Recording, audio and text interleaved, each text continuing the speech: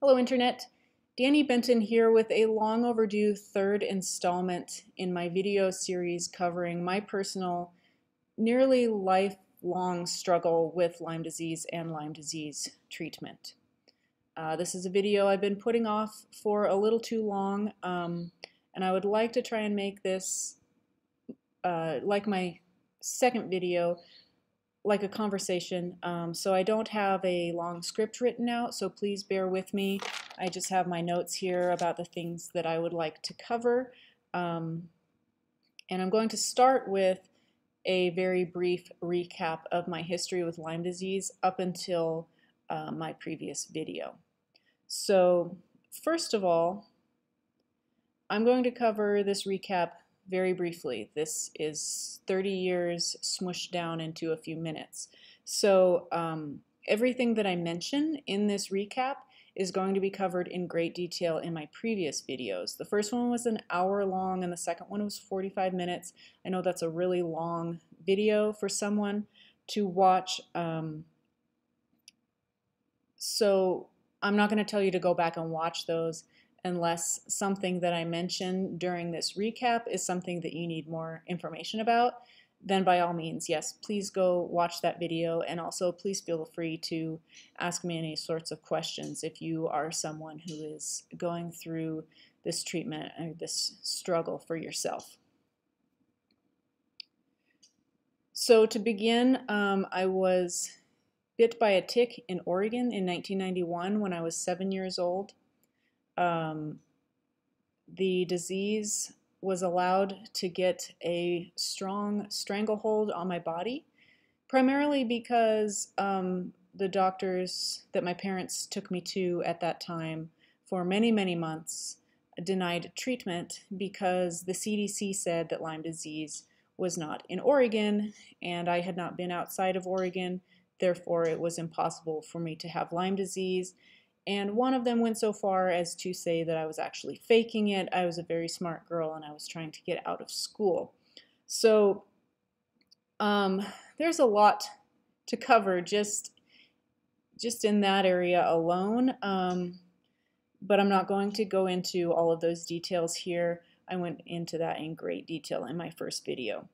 The treatments that I underwent as a child when I was finally given a clinical diagnosis of Lyme disease by a doctor who was able to see past the fact that the CDC does not recognize at that time Lyme disease was in Oregon. He put me on antibiotics. The only one I remember because I was a child is zithromycin. I know there were a few others, but that doctor was not allowed to prescribe antibiotics long enough to actually cure Lyme at that time. It did eventually go into remission when I was in the 6th grade. So treatment included sporadic antibiotics when we could get them, either from that doctor or when my dad went down to Mexico and actually smuggle antibiotics back across the border for me. In addition to that, my parents did a lot of research into alternative treatments. So I remember I was on blue-green algae, colloidal silver, and my dad actually bought and built a sauna so I could do heat therapy. And he also built his own Rife machine. It's R-I-F-E machine that does electromagnetic therapy. After Lyme went into remission when I was in the 6th grade, I had a period of time where I only had a handful of symptoms.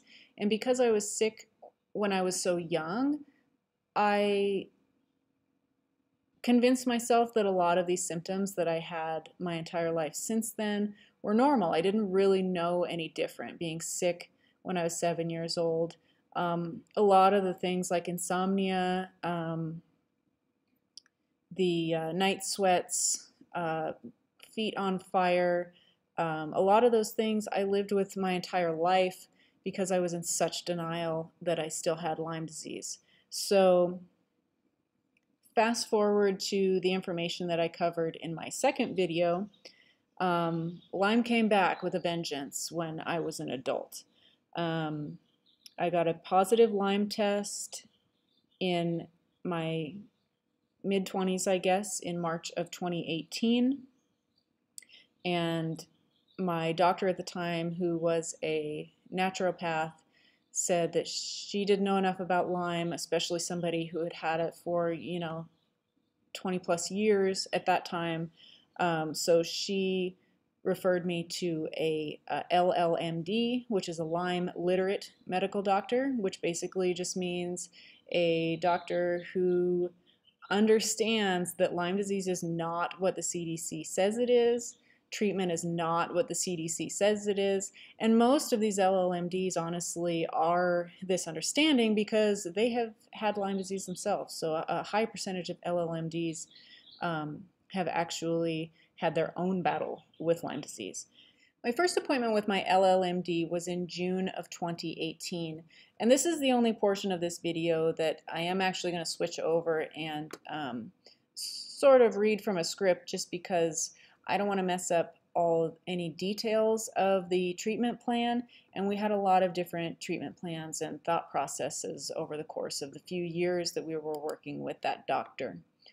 So in June of 2018, when I brought him my positive Lyme test that I had received in March of 2018, in addition to that, he gave me a clinical diagnosis of Bartonella and Babesia, which are two of the most common tick-borne co-infections along with Lyme disease.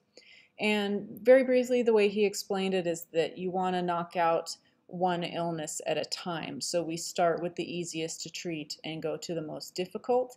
And that also just takes away the symptoms in layers. So the easiest, he said, to treat is Babesia, which we did with a what he called a parasite cleanse. It was a mix of 5 medications. It was 4 anti-parasitics and 1 anti-malarial. The cost of the parasite cleanse was going to be something like $10,000, but I managed to find them from a totally legal way to order medications from outside of the United States using a company called Canada Pharmacy Online. So the parasite cleanse portion of my treatment was only a few $100s. It included Atovaquone, also known as Malarone, which is an anti-malarial similar to what you've probably heard of, Hydroxychloroquine. This was the big one to wipe out Babesia, and I took 250 milligrams, 2 pills, twice a day for about 6 months.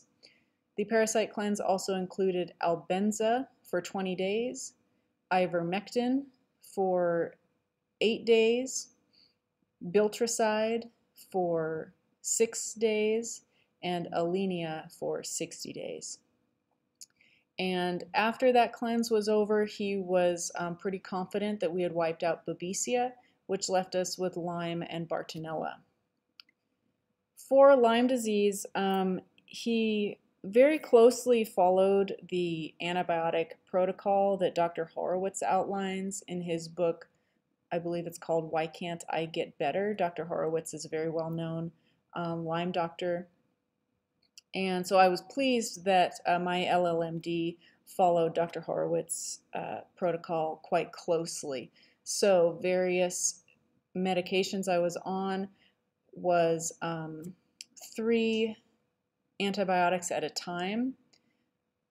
For most of the time, it was azithromycin, tinidazole, which was fluctuated with metronidazole, and minocycline, which was fluctuated with doxycycline.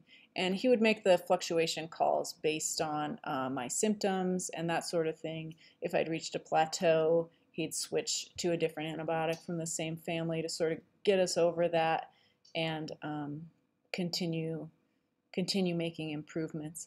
In addition to the antibiotics, I was on a number of just general vitamins and supplements. Of course, I was on high-dose, wide-spectrum probiotics and prebiotics 3 times a day. Absolutely essential anytime you're on antibiotics, but especially when you're on antibiotics for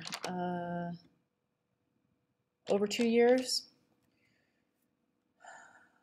Also, because of the prolonged antibiotic use, I was on fluconazole, which helps with your body's internal yeast overgrowth, which antibiotics tend to help happen. I was on lactoferrin, which helps soften Lyme disease spirochetes biofilm, and it sort of just gives the antibiotics a little bit of a boost. Prenatal vitamins, I've always been on prenatal vitamins, even though we were wanting to try for a baby during our treatment, but of course we couldn't while I was on treatment, but prenatal vitamins are some of the best general vitamins that you can get anyways. I was on a high dose, 5,000 IUs of vitamin D3, and I've been on NAC, which I can't remember what NAC stands for, but interestingly, it was in the news in 2020. Amazon and a lot of other supplement websites stopped carrying NAC, claiming that it was used in like some sort of eating disorders or something. So Amazon stopped carrying all NAC. It's actually a really important supplement for your body, as it's known as the precursor to glutathione, which glutathione is a natural way to stimulate your body's detox mechanisms. So NAC helps your body make glutathione, which helps you detox. So that is on my list of supplements. While going to our LLMD, this was not his idea, but an idea we brought to him, and he said, yes, it can't hurt. We also were on Dr. Buhner's herbal protocol from his book, Naturally Healing Lyme, or Healing Lyme Naturally. It's also a well-known book that a lot of people use if they're completely reluctant to use antibiotics. So Dr. Buhner's herbal protocol involves taking 4 herbs: cat's claw, andrographis, resveratrol, also known as Japanese knotweed, and astragalus. And because I have been fighting Lyme for so long, and Lyme disease, among other things, just eats away all the collagen in your body, which is collagen you think of like a beauty thing, but collagen is really important for your body for other reasons. So I started supplementing with Dr. Buhner's Lyme collagen protocol, which includes taking liquid silicone, alpha lipoic acid, glucosamine sulfate, and vitamin E with selenium. That covers everything I did with the LLMD up to that point. Also, in addition to that, Evan and I started doing hair mineral analysis, which I'm just barely going to touch on this because it really needs its own entire video. Hair mineral analysis. We send a little bit of hair that's recently grown close to the skin, send it off to a lab for testing, and they're able to tell you on a mineral level what your body needs, what your body is getting rid of, all kinds of really, really useful information. So we did our hair mineral analysis through a company who we worked with a scientist who interprets our analysis, and we had monthly phone calls with him, and he gave us a whole list of supplements based exactly on what our body needs at that time, and then you retest periodically, fairly regularly, and you know, you see the changes and say, okay, well, these supplements allowed your body to start doing this, and that's good, and so now you need these other supplements. So we had basically a monthly phone call checkup with him, and he would adjust our supplements accordingly at that time. And it also includes a really strict diet that we started at this point, which again, I'm not really going to go into it. I should do a whole other video on hair mineral analysis at some point. But we mostly just at this time started following the diet, which is as many steamed root vegetables, which are very, very mineral dense.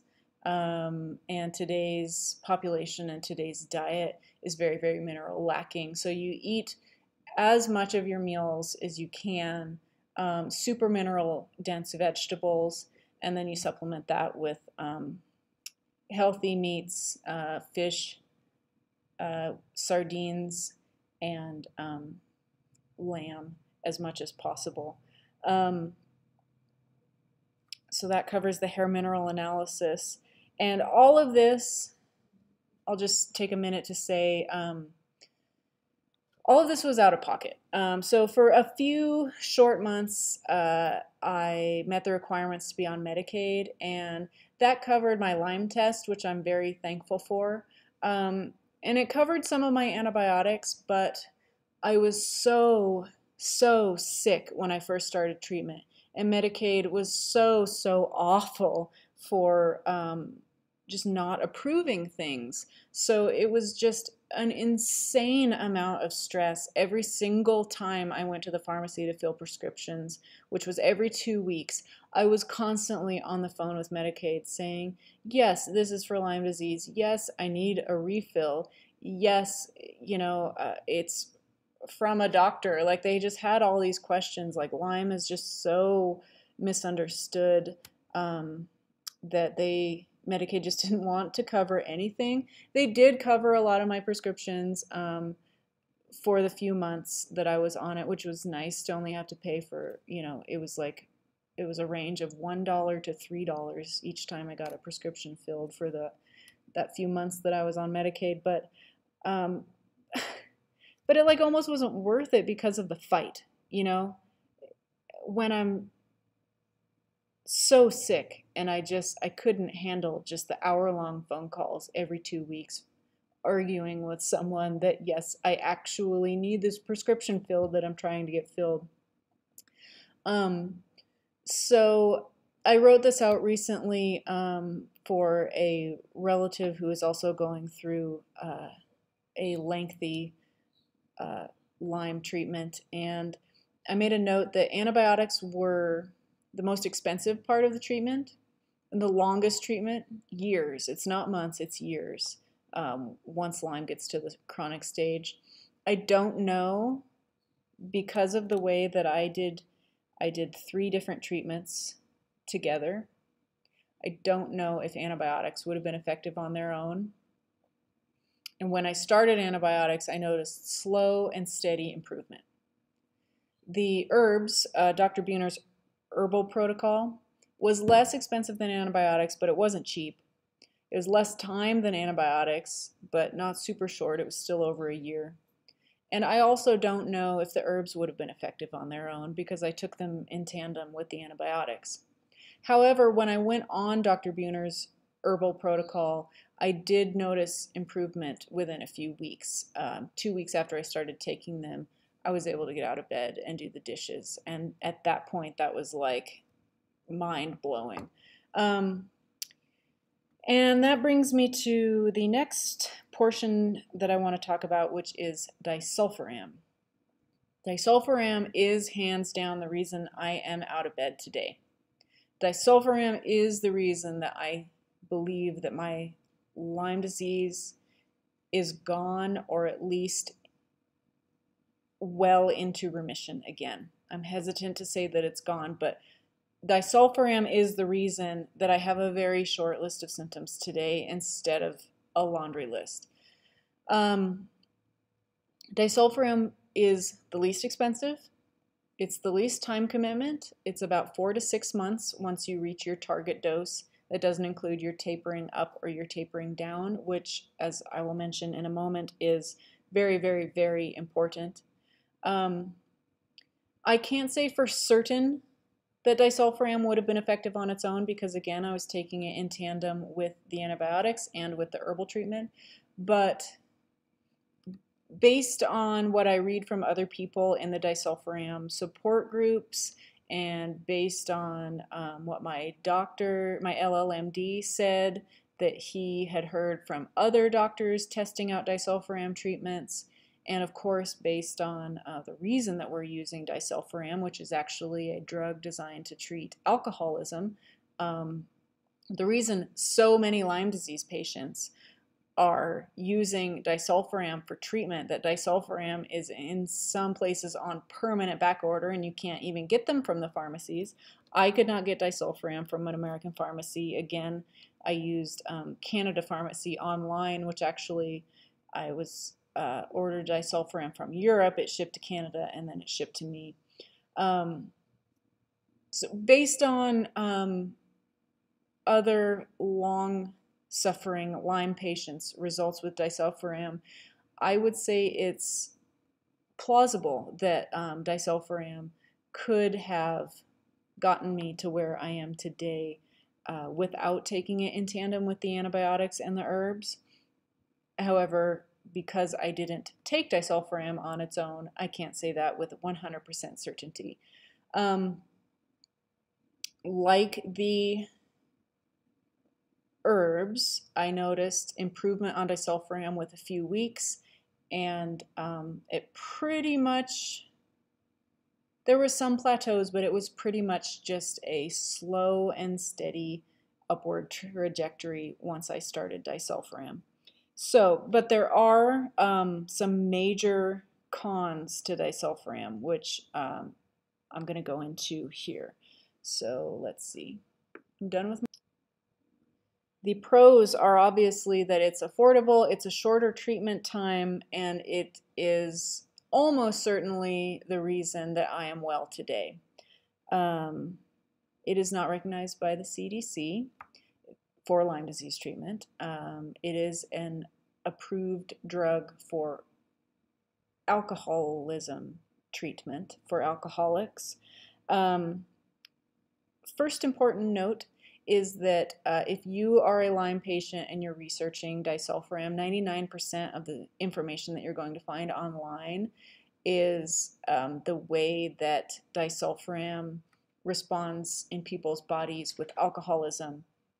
And it's very, very, very different than the way that disulfram, that Lyme disease patients respond to disulfram, because when alcoholics take it, all it does is it makes it so you get violently sick if you have a drop of alcohol, so you can hold yourself accountable by taking disulfram and then you can't drink. So, but with Lyme disease, when you take it, you're killing spirochetes. And most people who have Lyme, by the time you get to the point where you're like, oh, I'm going to try anything, I'm going to try disulfram, you're probably pretty sick. And so when you start taking disulfram, you're going to be killing a lot of spirochetes. So that's the first important thing to keep in mind, is that when you're reading about it, because it is fairly new for Lyme disease treatment in the past few years, first of all, there's not a lot of information out there except through like Lyme disease Facebook disulfram support groups. Some doctors by this point have a history of treating patients with it. When I read about disulfram just from like a Lyme disease email that I get, and I was so sick, and I read about it and then I just sort of dismissed it. Like, I think I was just so sick that I just wasn't thinking. And Evan was doing all of my treatment research. And so, like, I just sort of thought that he was going to read about it too. And then I mentioned it to him a few months later, and I was like, well, did you remember reading about disulfram? Or that, I probably didn't remember the name. I said, did you remember reading about that medication for alcoholics that's treating Lyme? Like, what have you found out about looking into that? And he was like, what? Like, I hadn't mentioned it to him. So, you know, I could have started this process a couple of months earlier had I been cognizant enough to actually mention it to him. Just keep that in mind when you are looking it up. If you are a Lyme patient and you're considering disulfram, there's not a lot of information out there, and we had to do this research. We had to say, okay, this is what people are doing. There's a lot of documentation in this. There was one very good disulfram treatment support group on Facebook that has some studies and dosing information based on weight. And so we took that information to my LLMD and said, can we try this? And he said, you know, yes. He said, he personally hadn't treated anyone with disulfram yet, but he had been hearing some very interesting things about it. So he said, yeah, go ahead. And he took the information and read it. He didn't give me a prescription immediately. He wanted to do a little bit more research, and ended up saying, yes, you know, what you presented me with here is how I would also, based on all of this information, advise you to proceed. And so we started with disulfram. So moving through the cons of disulfram and the things to be cautious with is, first of all, the most obvious is because it is a medication that does not allow your body to process alcohol and makes you violently ill if you drink alcohol, you have to watch your diet. You obviously cannot drink alcohol during treatment, or anything that includes alcohol, anything that was cooked with alcohol, or anything that your body digests as an alcohol, such as vinegar, among other things. So I couldn't eat pickles. We were pickle makers, and I couldn't eat pickles. Most bottled salad dressings are going to have vinegar in them. And again, I was so sick at that time that I was really relying on Evan to just give me a diet to eat, tell me what I can and can't eat, get anything that I can't eat out of the fridge, because I don't have the mental capacity to think about this every time I go to the fridge or the cupboard. So you have to watch your diet. And at one point, we were a few months into treatment, and a really surprising thing came up that neither one of us had thought about beforehand. And disulfram makes it so your body can't digest alcohol properly, but it also makes it so other things can build up in your body. And I don't really know the science behind it, but one of those things is copper. And come to find out that one of the vitamins that I was on had a tiny amount of copper in it. But what really got me was cashew butter. Evan got a deal on cashew butter, and so I think we'd had it in the cupboard for like 3 days, and I'd just gone in and like snacked on some cashew butter in the afternoons because I was too sick to cook. I couldn't do anything while Evan was at work. And after a couple of days of the copper from the cashew butter combined with the tiny amount of copper in my supplements, I had a buildup of copper in my brain. And it felt like I was on drugs. Like, I was just so sick, but I also felt like completely disconnected from my body, like I had tunnel vision. And I don't know how to explain it except to say that I felt like I was on drugs. Like it really, really threw me for a loop. Somehow Evan figured it out. I don't know how he connected the dots to this, half-empty jar of cashew butter and the disulfram, and it causing buildups of things in your body. I don't know how he put it together, but once he figured it out, he looked online for things that can help you flush copper, and he went to the store and he got me just on a copper detox, and it was about 18 hours later I felt mostly better, and within 3 days I was back to normal. So what sort of scares me about that is there's a friend of mine from Oregon who is also starting a disulfram treatment, and it sounds like she's going to a really good doctor who really knows what they're doing and starting from the ground and just sort of making sure that her body is in a state to be able to detox well enough before starting treatment. And her doctor didn't mention anything about diet to her. So that's like, whoa, really? Like, that's the biggest thing you have to watch out for with disulfram. So definitely be cautious of that.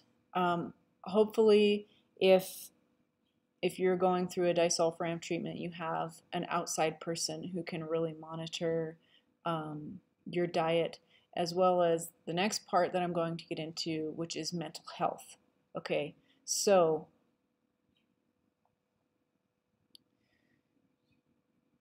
it is very, very, very important that when you are starting titrating up and when you're ending and titrating down, that you go very, very slow, painfully slow. It is not something you can just start and stop.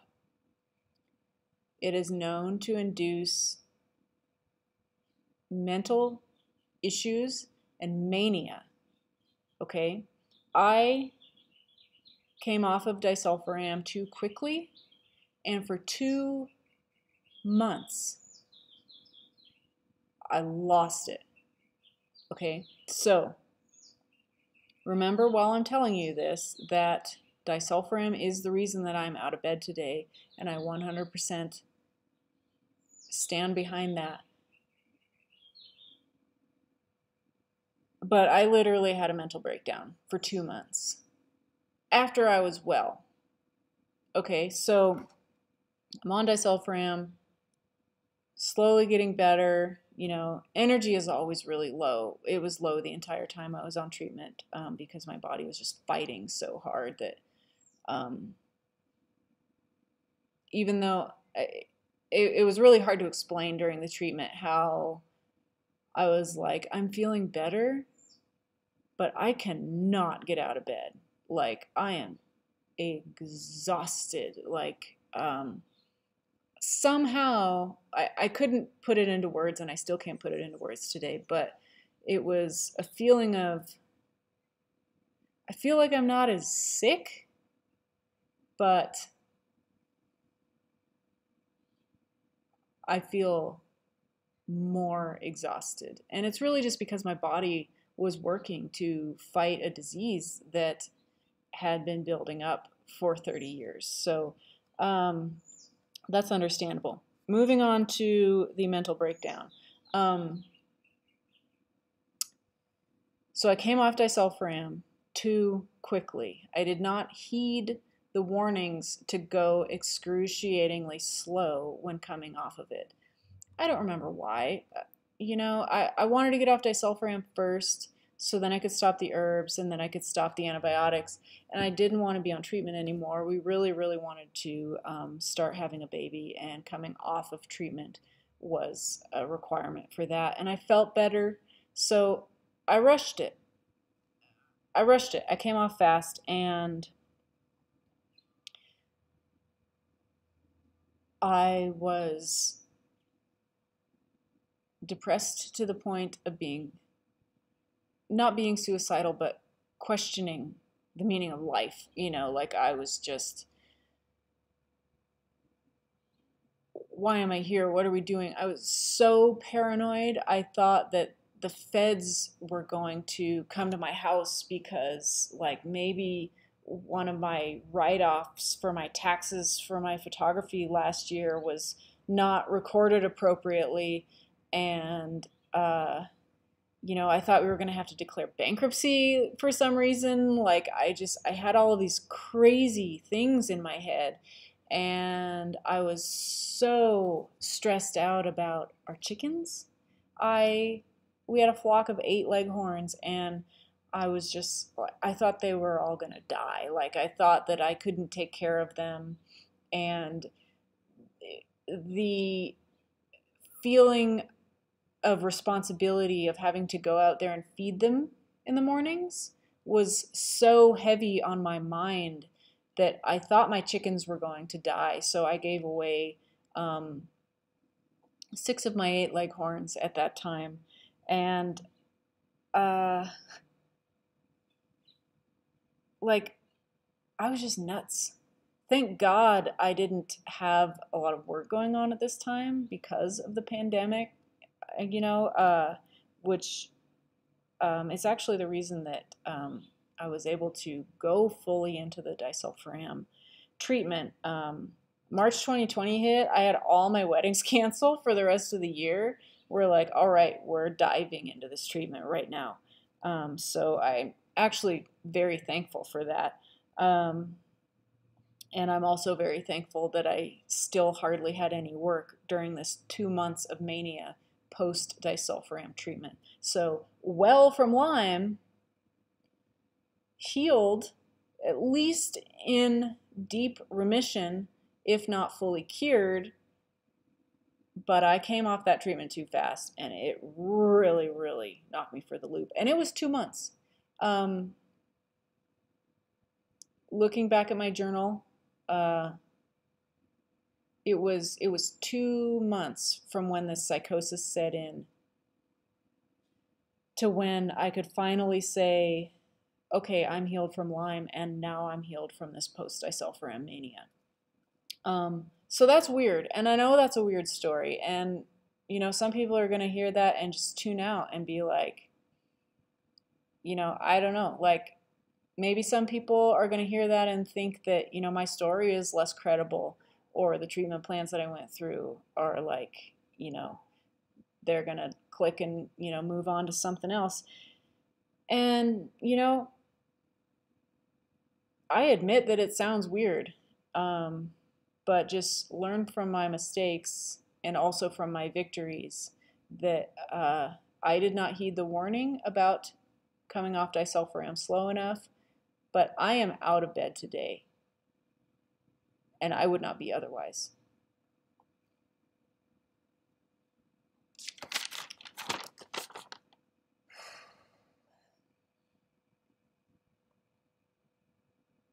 So I ended disulfram in September of 2020, and I ended antibiotics in November of 2020, beginning of November. So September and October of 2020, I was out of my mind. By beginning of November 2020, my LLMD was confident enough to let me do a test. So we didn't actually, it's really hard to test for Lyme at the end of treatment because the tests have so many false negatives that you don't really want to rely on a Lyme test to say that you don't have Lyme anymore. So my LLMD suggested something pretty ingenious in that he said, okay, Lyme disease spirochetes, when you give them a huge pulse of antibiotics, are going to die off in mass numbers, and then you're going to have what's called a Herxheimer reaction. I've spoken about this before. A Herxheimer reaction is where you get more sick because your body can't detox all the dead bacteria inside of you. So he said, what we're going to do is we're going to do a 3-day huge pulse of antibiotics. And if you feel sick, we'll know that that's a Herxheimer and you have more bacteria inside you that needs fought. And if you don't, well, that's a pretty good sign without having an actual test. That's a pretty good sign that the spirochetes are at least in very, very low numbers, if not completely gone. So that was beginning of November 2020. We did that test. I did not react. I did not have a Herxheimer. So at that time, we stopped antibiotics and Dr. Buhner's herbal treatment. I continued with the hair mineral analysis, many supplements, red light treatment, and we started trying for baby Benton in December 2020. So the first time we started trying, or we had been planning to start trying right after our wedding, which was in August of 2018, so that was over 2 years later. We were finally free from treatments and finally given a clean bill of health from the doctor to start trying for a baby. We are still continuing the hair mineral analysis and supplements to this day. However, I'm having difficulty getting some of the supplements here in Mexico, so we've scaled that back a little bit. I ordered a lot of supplements prior to our move here, and I wish I'd ordered a lot more. I was really worried about showing up at the Mexico border and saying we're moving to Mexico and just having a trunk full of vitamins and supplements and just how weird that would look. But if you know our experience moving to Mexico, we got waved on at the border. Nobody even spoke to us. Nobody looked at our passports. Nobody looked in our car. So I could have had like a year's worth of vitamins and supplements and totally wouldn't have been a problem. So I wish I'd done that. I've heard a lot of mixed reviews about shipping supplements into Mexico. They have a lot of restrictions on what is allowed as far as supplements and medication to be shipped across the border. Things here like prescriptions, if I was still on treatment and needed prescriptions, it would be way easier to get those. They're just available at any corner pharmacy. But the specific supplements that I need for the hair mineral analysis program aren't as easy to find, unfortunately. So I believe it's safe to say at this point that Lyme and Babesia are gone, or in such low numbers that I am once again in remission. And it's possible, based on my few continuing symptoms, that I still have Bartonella or Lyme in a very weak state. But based on the antibiotic test that my doctor did in November of 2020 and not having a Herxheimer, I'm going to lean towards still having a light case of Bartonella.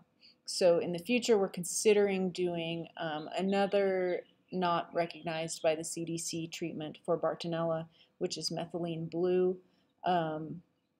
So that's a possible future treatment. My current symptoms are muscle pain throughout my whole body. It's a very common Lyme thing. It's also very common with anxiety and a lot of the coping mechanisms that I have that I'm going to talk about here in just a sec. So my muscles hurt every day. Sometimes if you just lay a hand on me, it hurts. And it's not the kind of muscle pain that, my husband is a massage therapist, or was a massage therapist for going on 15 years. So it's not the kind of muscle pain that massage actually helps because it hurts so bad. I am Evan's worst massage client that he's ever had in his entire career. In addition to the muscle pain, I have much more easy to deal with insomnia issues.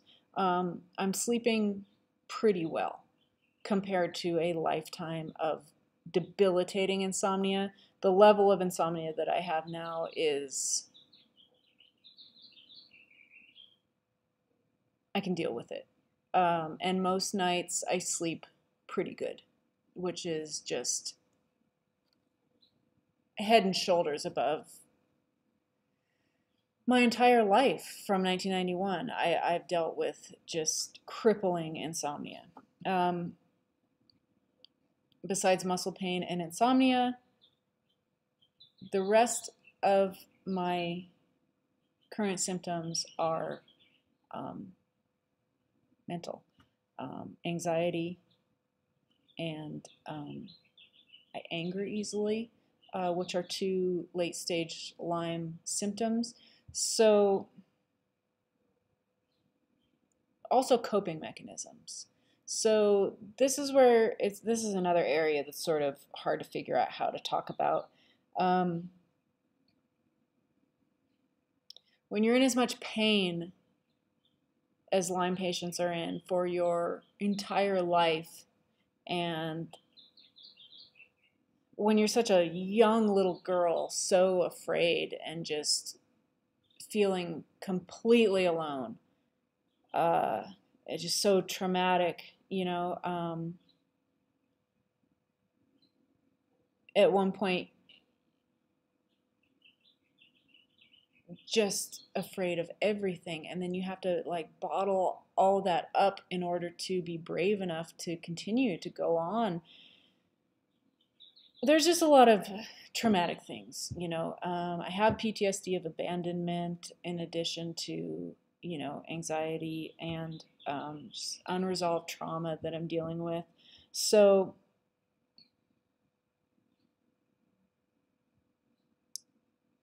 and I'm only now able to like look back on the time period from 2018, early 2018 to late 2020, when I was so sick. Only now, here I am in Oaxaca, Mexico, and I'm dog sitting at a house that has 8 dogs who need to go on a 90-minute hike up the mountain every morning, and I can do it. And it's only like in doing this hike that I'm like, do you remember when I couldn't like walk 2 blocks in the French Quarter to Evan? And so it's only in comparison of what I can do now that I'm able to release some of that denial and false bravado that I had to have back then, because I couldn't walk a couple of blocks at times. I couldn't go out, you know.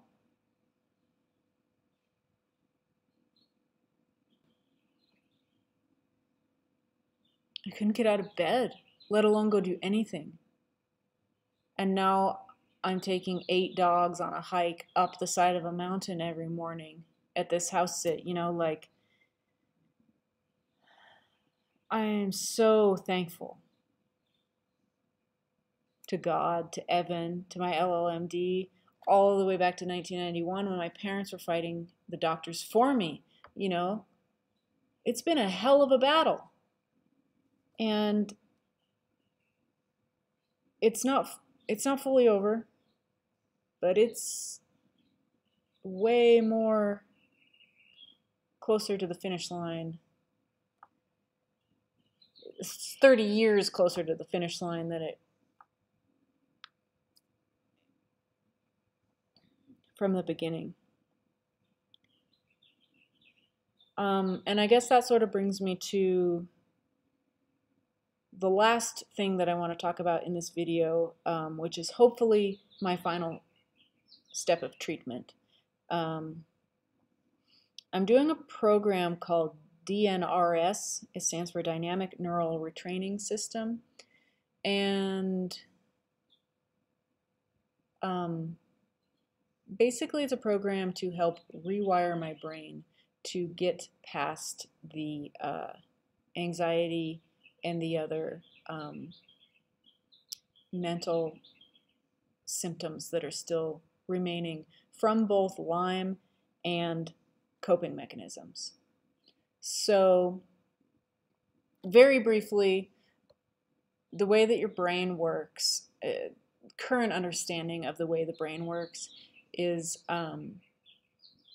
your brain's very smart, and it has what's called neural plasticity, which means that even as you're growing, not just when you're a toddler and your brain is developing, but our entire lives, our brain is adjusting to our lives.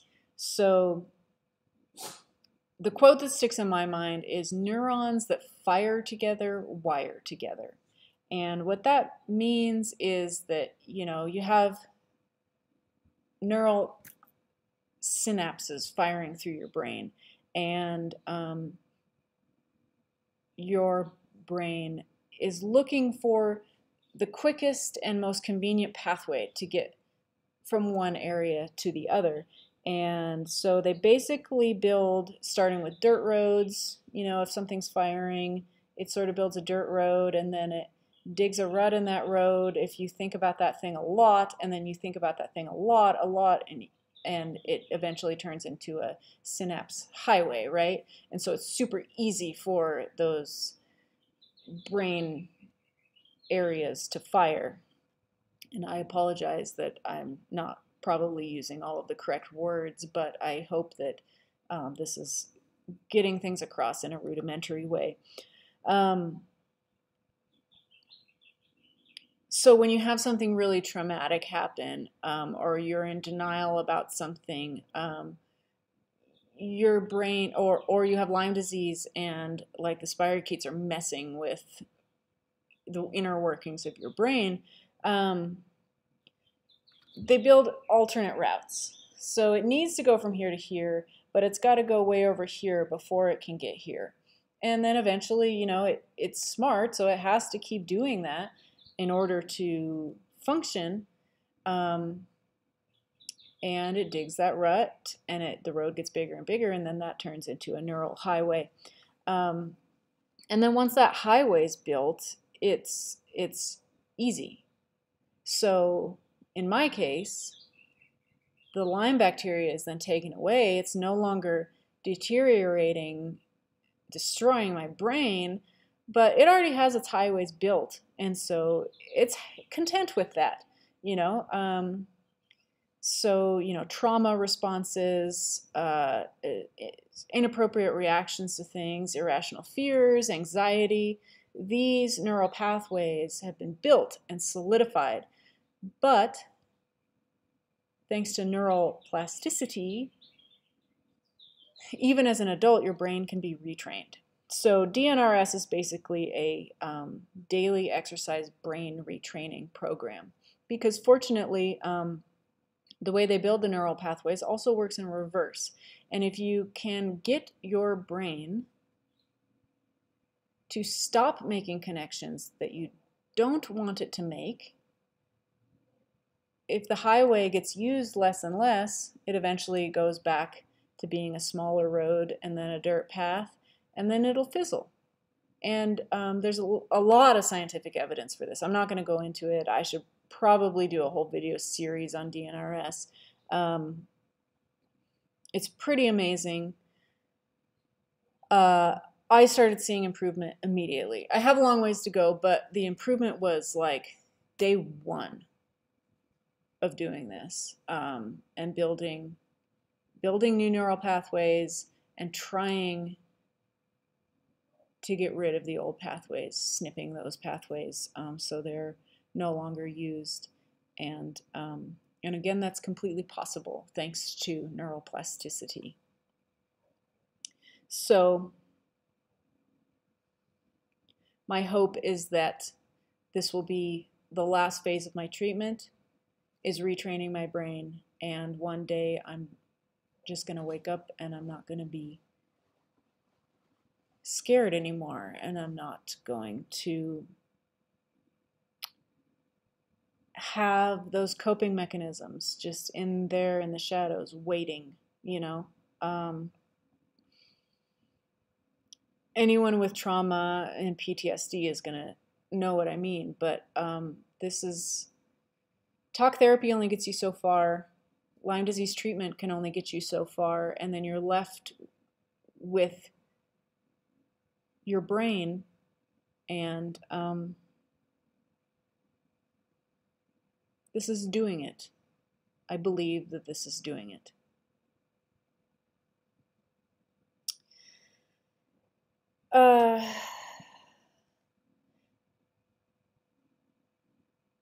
The other thing I'm left with is working on balancing my hormones. I just started seeing an acupuncturist here in Oaxaca who is trying to help get my hormones in balance for fertility, and hopefully any day now we're going to find out that we can have our first baby Benton.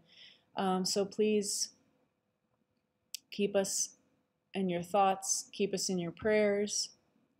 Thank you for listening.